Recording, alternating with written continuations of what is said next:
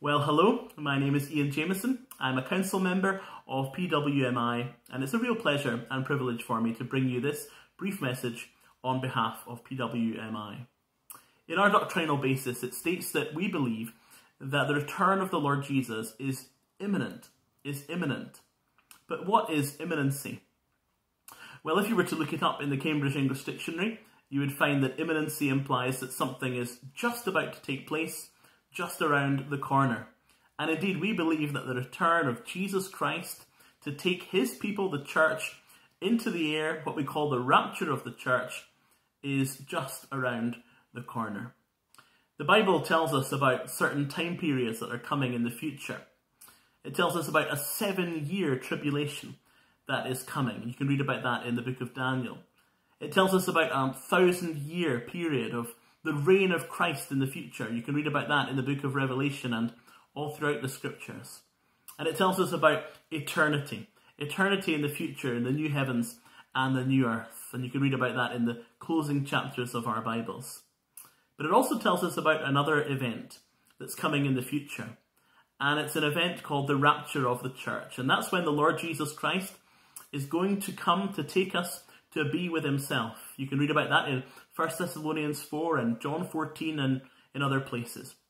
And we believe that that event could be at any moment. We really believe that it could be today, it could be tomorrow, it could be the day after tomorrow, and we are to live in readiness for his soon return. I'd like to turn you to the epistle of 1 Thessalonians, please, to 1 Thessalonians and chapter 1. And let me read to you some verses here, verses 9 and 10. And Paul writes this: "For they themselves report concerning us the kind of reception we had among you, and how you turned to God from idols to serve the living and true God." And then verse 10 is so important for what we're thinking about today. "And to wait for his Son from heaven, whom he raised from the dead, Jesus, who delivers us from the wrath to come." There is wrath coming upon this earth. I think that the global pandemic that we're all passing through at the moment has hopefully raised awareness in people's minds of the wrath of God. And we see things unfolding on the earth today that remind us of things that will be coming in the future, according to the book of Revelation. And yet we, as God's people, are to wait for his Son from heaven. What are we waiting for as New Testament believers? We are waiting for the Lord Jesus Christ to come to take us to be with himself. It's very clear from these verses and from many others that we could go to that the early Christians expected the return of Jesus Christ at any moment, just around the corner. Well, we have to ask ourselves a serious question. Were they wrong? Were they mistaken to have that sort of perspective of expecting Jesus to come at any moment? Our answer to that question would be absolutely not. They were not wrong, they were not mistaken. You could say, yes, but Jesus didn't return in their lifetimes. And every generation of Bible-believing Christians from then until now has believed, expected that Jesus Christ would return in their generation. And that's absolutely true, but it would be our conviction that that is exactly the right frame of mind for us to have as New Testament believers, that we are to be expecting the imminent return of the Lord Jesus Christ. I'd like to ask you to turn, please, to James, to the book of James and chapter 5. And let me read some verses here from James chapter 5, verses 7 and 8.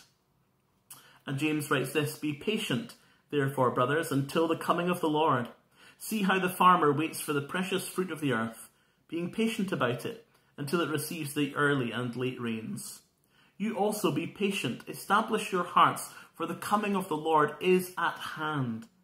Do not grumble against one another, brothers, so that you may not be judged. Behold, the judge is standing at the door."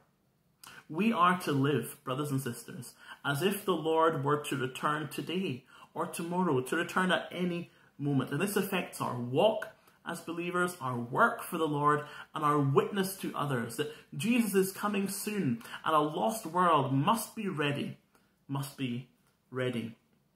Let me read to you 2 verses from Hebrews 10. Hebrews 10, and let me read from verse 23. Hebrews 10 and verse 23. Let us hold fast the confession of our hope without wavering, for he who promised is faithful. And let us consider how to stir up one another to love and good works, not neglecting to meet together, as is the habit of some, but encouraging one another, and all the more as you see the day drawing near. As you see the day drawing near. Can I ask you a question, friend? Do you see the day drawing near? It's essential that every Christian has this perspective, that they see the day drawing near. I'd like to give the last word in this very brief video to the Bible itself, to God speaking through his wonderful word. How does our Bible finish? How does God, through the Holy Spirit, lead John to conclude the scriptures? Well, it's with these wonderful words, Revelation chapter 22, and the last two verses of our Bible, so precious to every Bible-believing Christian. He who testifies to these things says, and here are the words of our Saviour, surely I am coming soon. Amen. Come, Lord Jesus. The grace of the Lord Jesus be with you all. Amen. I hope that we all, brothers and sisters, can answer that with those wonderful words. Amen. Come, Lord Jesus.